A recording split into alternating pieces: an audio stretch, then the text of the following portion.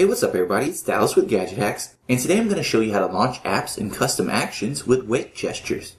Now I'm sure you've heard of double tap to wake, right? Well, what if you could double tap your screen while your phone's asleep to launch a specific app directly?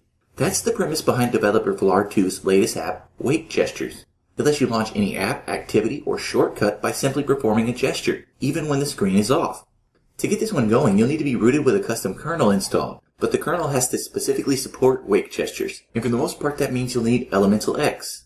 But we've got a really easy guide that you can use to install Elemental X over the full tutorial for this one. So head to the link in the description below to get that part sorted out, and as an addendum, I'd recommend that you enable as many wake gestures as possible during kernel setup.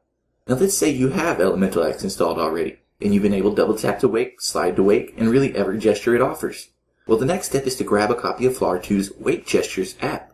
This is another thing that you can grab from the full tutorial, so once you've got the APK saved to your device, go ahead and tap the Download Complete notification. From here, press Install, then when that's finished, tap Open.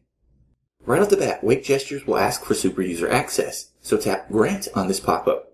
From here, it's a pretty intuitive interface. Any gestures that you enable during kernel setup will be listed as options. So let's take double tap for instance. Instead of just waking the device, I want this gesture to launch an app directly. When you select it, you'll see a few actions that are available for this gesture to perform. You can have it turn the screen on like normal, or you can have it toggle the flashlight, for instance. But if you hit this drop menu, you get even more options. Shortcuts will get you access to stuff like bookmarks or direct dialing a contact, for example.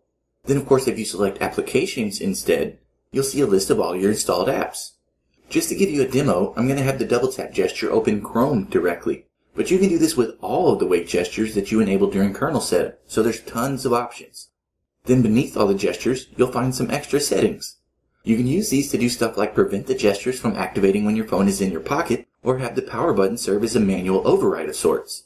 By default, it bypasses the lock screen when you perform one of these gestures, and I certainly recommend leaving that one set as it is. But you can also control haptic feedback and set a wake gesture timeout, so there's plenty of customization options here. In the end though, it's all about the gestures, so let's see one of those in action. Now pretend I just pulled my phone out of my pocket and I want to go directly to Chrome and browse the internet. All I have to do is double tap the screen, and Chrome comes up immediately. Awesome, right?